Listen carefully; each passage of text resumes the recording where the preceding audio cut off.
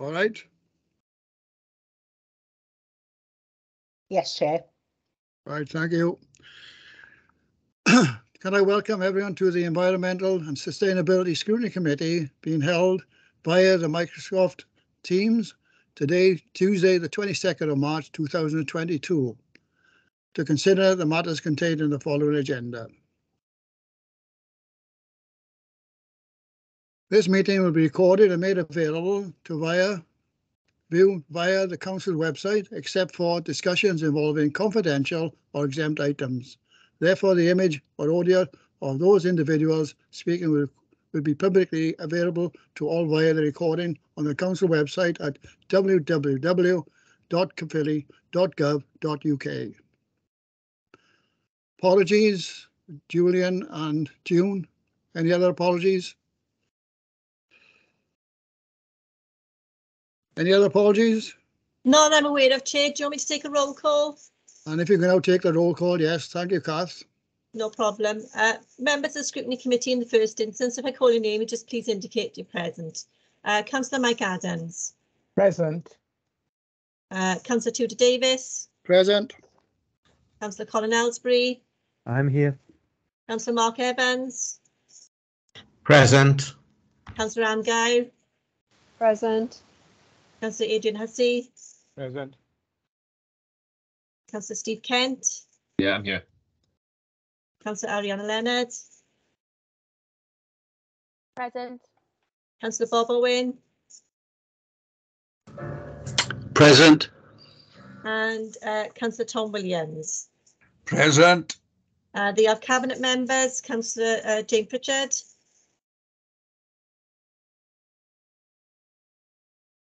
I can see Councillor Present, sorry, Kath. Yeah, Councillor Nigel George. Present.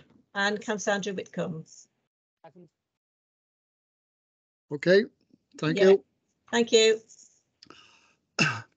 Declaration of interest. Council and officers are reminded of their personal responsibility to declare any personal or prejudicial interests in respect of any items of business on this agenda in accordance with Local Government Act 2000, the Council's Constitution and the Code of Conduct for both councillors and officers. Any declarations of interest?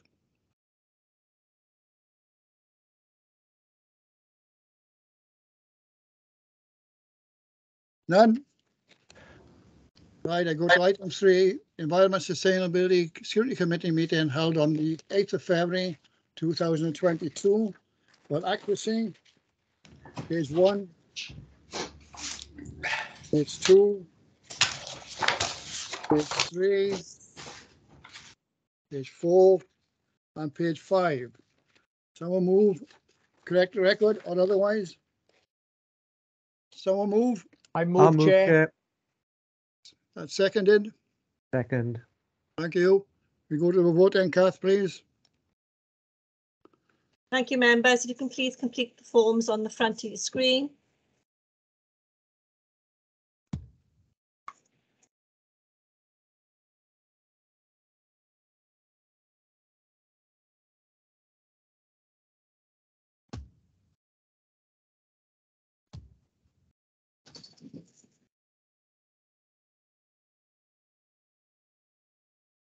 That's moved, Chair.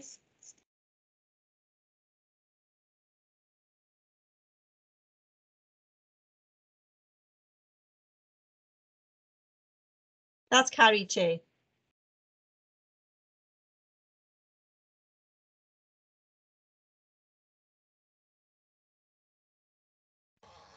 Councillor Hussey, I don't know if Councillor Davis has lost connection. Yeah, it looks like a car. So Yeah, do you want to take over until he comes back? yeah. So the minutes are carried, so we're just on Okay. to the next item. Yeah. So the next item 7, is it? Item 4. Item 4. I'm scrolling through my. It's whether there's anything in the call-in, and there's nothing. Yeah. And then we're on to the work programme in item 5. Yeah. So you taking that, Kath? Yes, I'll take that. Thank you, Councillor Hussey. Good evening, members. If I just direct you to Appendix 1 of the work programme, as you know, that obviously this is the last scrutiny meeting before the elections. So the next meeting of this scrutiny committee will be held at the end of June, on the 28th of June. There are 3 items planned: the registrar ceremony fees, the wellbeing objectives end of year 2021 outturn report, and the public protection annual report.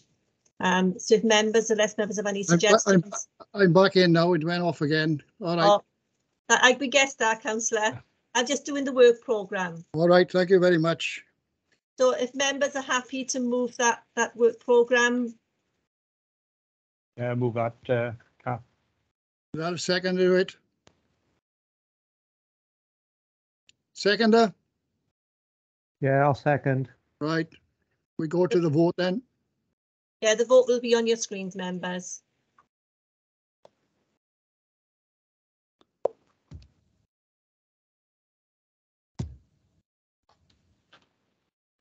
And that's carried, Chair.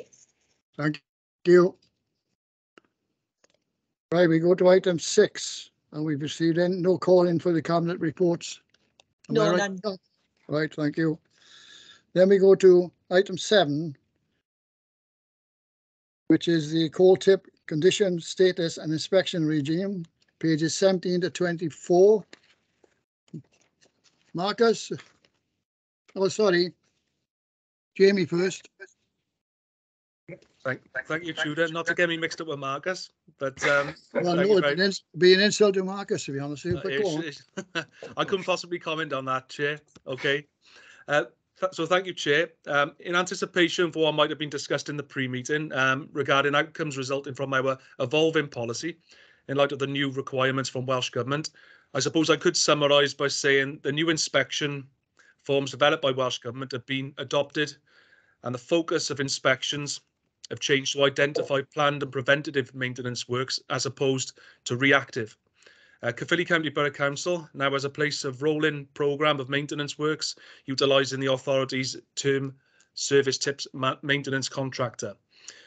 We've reviewed our tips portfolio via a data cleanse exercise undertaken jointly with the Coal Authority and together with a categorisation of the tips to bring all in line with Welsh Government guidance. Chair, it's written in the report, but I feel it's important to highlight a number of things. So since Storm Dennis in February 2020, inspection and tips maintenance moved to Engineering Projects Group, and 141 inspections were undertaken in 2020, 95 inspections in 2021, and 134 a programme for 2022 in accordance with the risk assessment profiles. So currently the legislation doesn't give us local authorities any power to enter private land. The suggestion is to negotiate with the owners to agree access if works are required on private tips. But members will see from table 5.6 that most of the tips within the county borough are actually in private hands. So I believe, and I'm sure members of the Scrutiny Committee will also agree, tougher enforcement on private tips and a more rigorous inspection regime generally are to be welcomed and supported. Welsh Government has appointed the Law Commissioner to develop new legislation on regulation coal tip safety priorities in Wales. Recommendations are likely to include the setting up of a new supervisory board responsible for the registration of all tips, the classification and agreeing tip management plans. This will provide a consistent approach to tips inspection and maintenance across Wales. A considerable amount of work has taken place in recent years, and members will note from 5.11 the second tranche of works undertaken during 2021 to 22. This indicates the work concentrated on major maintenance works, and in particular, the sites at Bedwas, Pontlodin, Aberbargoed, Abertwsog and Penarta. The site at Bedwas required the largest investment, where the quarry pond was dredged and the hillside drainage re-established through the construction of a series of new channels and carrier pipes. In total, the predicted spend on tips maintenance for 2021-22 was just over £1 million. A programme of maintenance works was put in place for the financial year 2020 to 2021 and 21 to 22 using grant funding made available by Welsh Government. The first tranche of works undertaken in 2020 to 2021 period focused on quick wins, so mainly dealt with the drainage maintenance and focused on clearing blocked and overgrown drainage channels. The extra funding has supported the use of inspectors, engineers from EPG to undertake the inspections, and these said inspections and engineers have the technical background that makes them more suitable for this role, and allowed sufficient time to be allocated to achieve CCPC inspection programme in full. It has also allowed progress on the backlog of maintenance works required for many of the tip sites. So, Chair, in closing, I would say that the report demonstrates the good work that's been undertaken within Caerphilly County Borough Council to date, but crucially, it offers a further and clear movement of travel in the right direction as we head towards further legislation expected later this year. Thank you, Chair. Thank you, Jamie. Marcus, do you want to wait until we have any questions, or do you want to make any comment at this moment? I think Councillor Pritchard's more than adequately covered it, Chair. The only comment I would make is there's no issues with any of the tips that we're aware of out there, and the inspection regimes are really robust. So I wouldn't want members to take any other impression than everything's safe and secure at the moment. Okay then. Right, if any members got any questions or comments, please press the hand. But no one on there at the moment, but I know that Mike, you wanted to ask a question. Yes, I've just put my hand up. Thank you, Chair. Thank you. And we've had such a comprehensive introduction from Councillor Pritchard. Much of my questions and the answers are there within the question, but I will go on with it anyway, and I'm sure Marcus will be able to very quickly placate my fears if I have any as well. And it goes back to 517, Marcus, and it's in terms of maintenance works and private tips, and that's the thing, isn't it? Welsh Government has indicated there is funding available. Okay, but we've just been told that an awful lot of work is still going on to make sure there's a regime available so that where we need to have automatic entry into places that we don't control, we can do it, and we should be able to do it. And I'm looking at the end of the sentence on 517. It is only in a case where an imminent danger exists that LAs have a right to enter onto these sites. Now, how will we know? What are the sources of information that we may have to say there could be an imminent risk to a collapse or whatever on a private tip?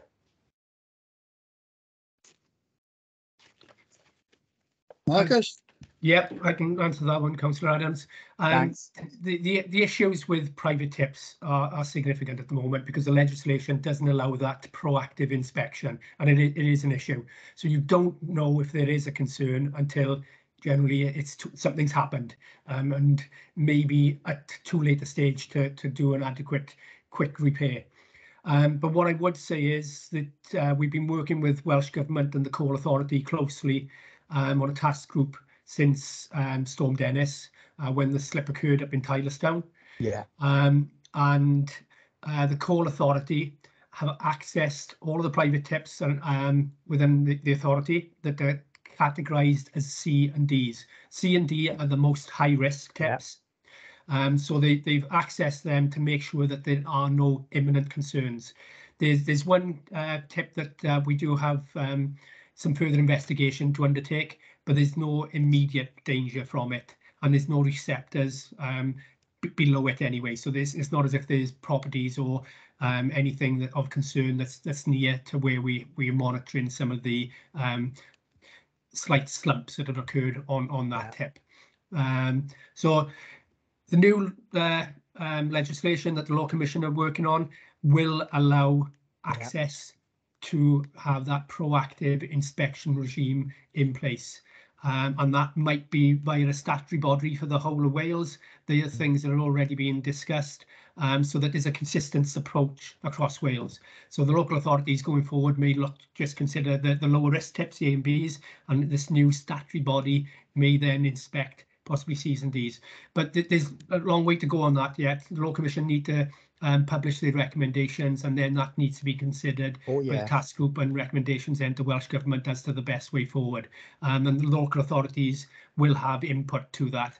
I do sit on the task group for the tips with Welsh Government and the Coal Authority as a representative. So we will have first-hand input to it. Hopefully that addresses the question. Well, yes, it goes a long way towards what you read after 517, and the process is going on and forward to that. And as Councillor Pritchard outlined as well, do we have a good relationship with the majority, if not all, of the private tip holders who, if they identify any qualms that they may have, will call us in and invite us to have a check with them?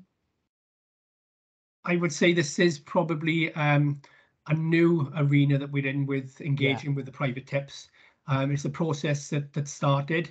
There's no real concerns being raised from allowing access to look at things, and we've already had an approach from one private tip owner who's asked how we can access the funding to undertake some maintenance works. Right. So we're working with them on that at the moment.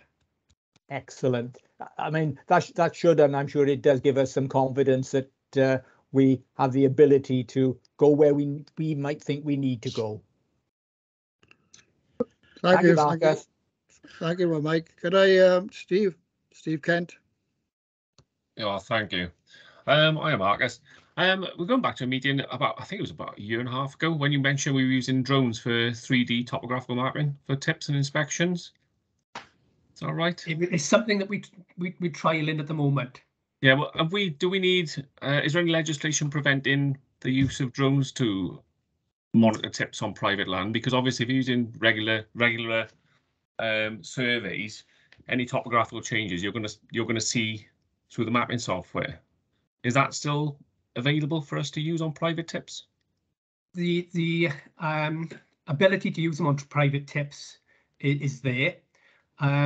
Access rights over the land to undertake the surveys is something that we would have to take more advice on.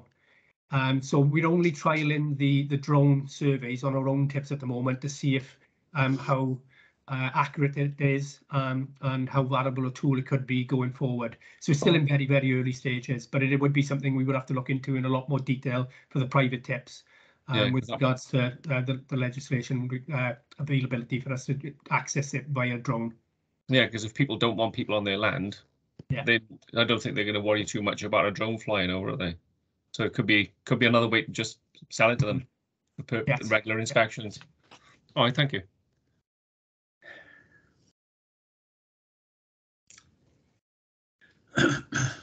Jamie? Yeah, thank you, Chair. I just wanted to come back on just re-emphasise in terms of the private and the local authority tips. I mean, they cannot be, the legislation hopefully now will make way for there not to be that two-tier system. It cannot possibly be right that a private tip has less of an inspection regime than a local authority tip. The fact of the matter is there could be a private tip that's in danger, of course, in some real damage. And there can be a system in which inspections don't take place. So I would say that I'm reasonably content at the moment, although things can clearly be tightened up even further. That moves in this direction will clearly, assist with that. Unfortunately, it's taken a major event such as the landslip in Tylerstown, to really kick this going. But having said that, sometimes out of a very bad situation, there can be some real progress in the right direction. So, I'm content at the moment that the things are moving in the right direction. But of course, we can always do more. Thanks, Chair. Thank you, Jamie. Denver?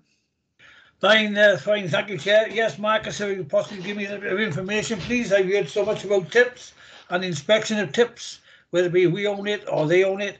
I'm a little bit worried myself on my own experience in the ward that I'm from, Abercarn, surrounded by collieries, surrounded by tips. I'm worried a little bit worried about access. I don't mean access permission. I mean road access to these tips if anything happened, because I can take you to roads on tips in my ward where it would be very, very hard for, unless it was a track vehicle, 4-wheel drive, or whatever the case may be, to get to it, especially in emergency. Could you give me some info on that, whether they are responsible for the access to it, or are we responsible? Obviously, our tips, we would be responsible for access, but for private tips, they would be responsible for access. And it is intense. That's why I asked Marcus, because I have my own experience on them. But majority of works that we would do on tips would be accessing via 4-wheel drives or track machines anyway. But the one thing that is in place, the Coal Authority have got a contractor available to attend to emergencies within South Wales if there ever is an issue. And actually the contractor is one that's located within our borough. And we've got a term service contract ourselves to access, and the same contractor has been awarded that contract as well. So if there were instances where we needed to access a difficult tip area, we know that they've got the experience and the equipment to be able to undertake that work. Right, thank you, Marcus. I think I know what the agencies serve ambulance, fire, police, and everything like that. But I do thank you for that, because I think I'm glad we're taking up on it, because I believe owners will have to look at their access to their tips. Thank you. Anyone else? No one else is indicated with a hand.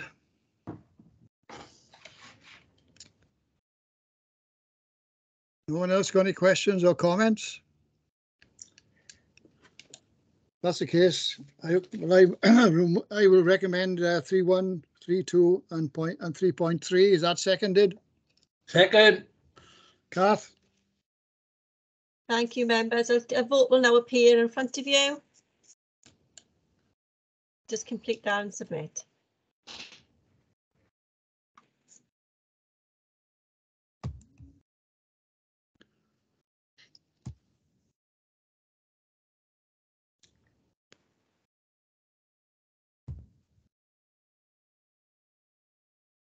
Thank you, members. That's supported, Chair. Thank you very much for that. Surprisingly, that's the end of the agenda. That went very quick, unfortunately. Our last meeting of this municipal year. I don't know where it's gone. It's gone very fast indeed. Can I just record my thanks to my Vice Chairman, Adrian, for his full support. Adrian, thank you very much. Right, too. It's been a pleasure. There'll be a lot to have. And also thank the members for their interest in the meetings and support that you've given me as a chair over the last 12 months. Greatly appreciated. Also from the members of the Democratic Services, and I will name them, Becky, Kath, Mark and Emma, for their excellent support for the meetings. I mean, you come to a meeting, but myself and Adrian experience between meetings. We have a lot of discussions and advice from these people. So, you know, it's a teamwork at the end of the day. And also to all the officers who give their reports and had to answer the questions from the members. Thank you very much for your input as well. So can I wish you all a safe and a healthy future, wherever that takes you. Thank you very much. Adrian, do you want to say any comments, please? No, I think you said it all there too. And like you say, you've learned me quite a bit, and hopefully at after May the 5th, I'll be back in one of these meetings, perhaps even sharing it. Well, thank you very much, David. As my apprentice, I will sign as the apprentice, you know, you have qualified, all right. So once you get that certificate, you know, that no matter what anyone else says, that's most important, all right. Obi-Wan Kenobi. Thank you, Jamie, as well, and all the best for you. Thank you for your efforts as the cabinet member. And I know it's not an easy job, but at the end of the day, thank you. Always a pleasure to attend one of your scrutiny sessions. I know. As you know, I don't go to the strict standard orders. I like to see it flowing and people enjoying themselves. I've never known you upset anybody, Chair. I got to be honest. Never have felt like you. I do that outside of the meeting, so there's no witnesses. It's all right. Anyway, wish you all the best and thanks again. All the best to you, everyone. No, you too. Thank you, Chair. Yeah, Good night, all the all. best Good for night. a few meetings.